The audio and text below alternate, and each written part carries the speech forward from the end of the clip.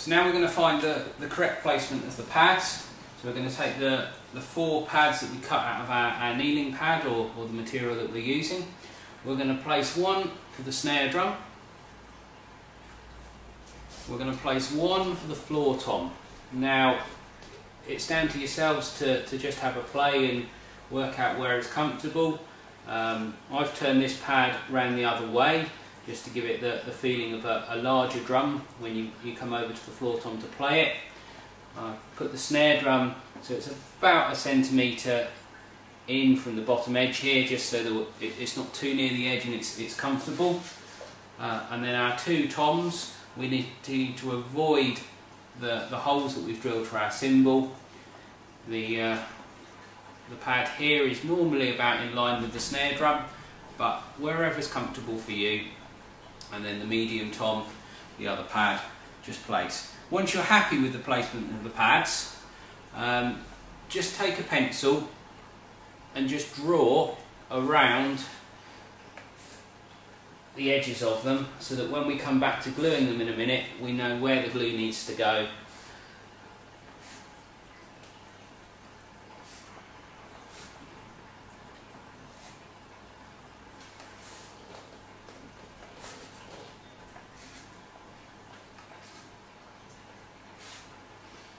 Okay, so the gluing of the pads. We're using a EvoStick impact glue. This is a solvent-based glue, so you do need ventilation when you're using it. You can buy it from any DIY store for about £3.50. As you can see, it's quite a runny glue. It comes with its own spatula. So we're just going to take one of the pads. You have to apply the glue to both surfaces. So another advantage of drawing the lines is that we can keep the glue inside the lines. So we're just going to scoop the glue out and comb it across the surface. Try and get as close to the edges of the lines as you can.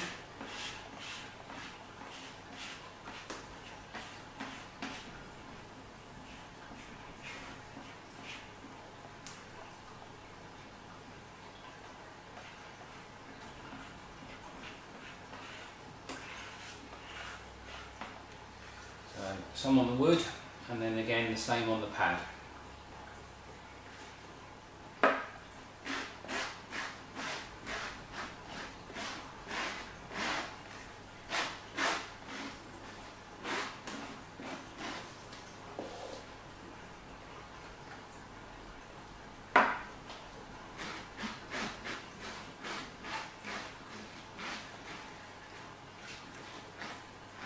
Once you've glued both surfaces, this glue just needs to go tacky before you put the 2 surfaces together.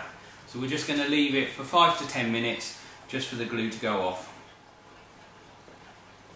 So having stuck our pads down, we now need to take the pieces of studding. The first piece of studding we're going to take is the short piece of studding, which goes into the hole we've made for the hi-hat. We'll also need our spanner and our grips again, and 1 nylock.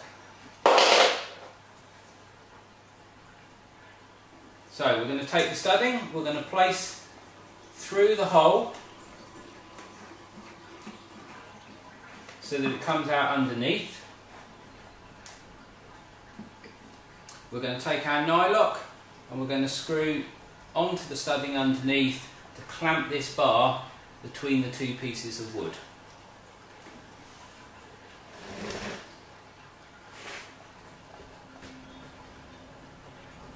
So if we take the nylock and just screw it onto the piece of studding, and then we're just going to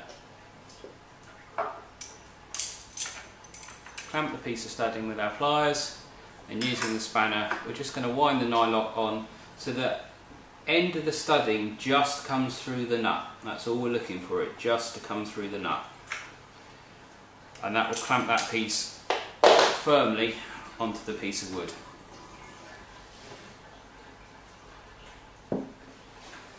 We're then going to take the 2 long pieces of studding and we're going to place them in the holes here. Now the idea is that these pieces of studding will be able to go in and out of the hole to slide it under a bed or for easy storage. So we're just going to use the piece of blue tack, just a tiny amount, rolled up into a ball, and we're just going to drop it in the hole, and that will just stop the studding from turning when we're playing the cymbals.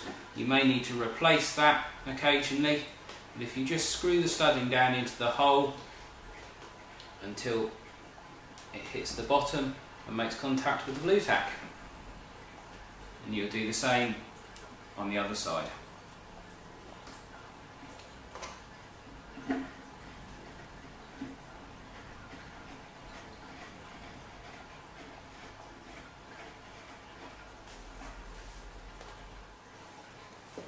Okay, so we're now going to look at our cymbals using the frisbees and the mouse mats. So we've got a standard mouse mat, we've got a frisbee and a craft knife. The first thing we need to do is take the sticker off the top of the frisbee so we can see what we're doing. After we've taken the sticker off the top of the frisbee, we're going to cut our mouse mat into the shape of half the frisbee. So a half circle. We can either lay the frisbee over the top and just draw around the edge and then draw a line across it, or you can cut it out with a pair of scissors, whatever you find easier. The other thing we're going to do is we're going to drill an 8mm hole using our drill bit straight through the middle of the frisbee, but when we're drilling, make sure that we put a piece of wood or an offcut of the kneeling pad underneath so we don't drill through the floor. Okay, so we've drilled the 8mm hole, we've removed the sticker, we're now just going to mark the mouse pad up. So we're just going to turn the frisbee over, and you can see using the edge of the hole, the edge of the mouse pad, just with a pencil, just draw around the edge of the frisbee on the mouse pad, and then you have a nice line that we can cut out either with our craft knife on a board or just using a pair of scissors. So we're then going to take the pad that we've cut out, we're going to stick that using the same glue in the same way as we did the pads onto the frisbee. So we're going to apply glue to both surfaces, leave it 10 minutes and put the two surfaces together. So having stuck the mouse mat onto the frisbee, we now just need to cut the last little bit out. We're going to take our penny washer, which is going to support the frisbee on either side when we clamp it on in a minute. We just need to place that over the hole and draw around it.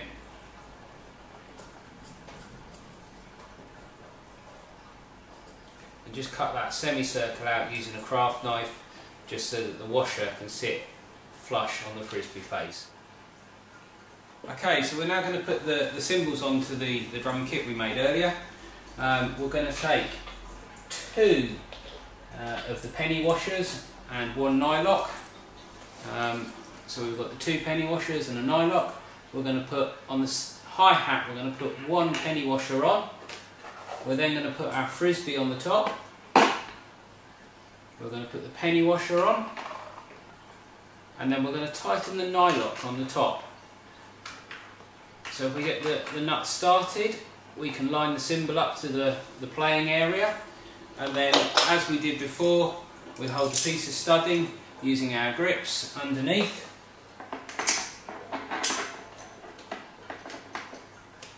And we use our spanner or our adjustable spanner just to tighten the nylock so the studding just comes to the top of the nut.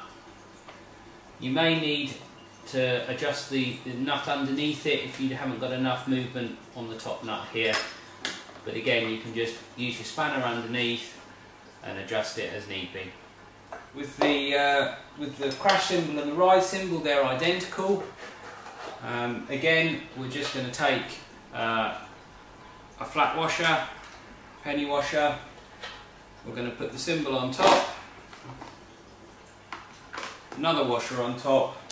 We're just going to clamp that down in exactly the same way using our nylock. Again, with our grips we can hold underneath, and with our spanner we can just tighten it up.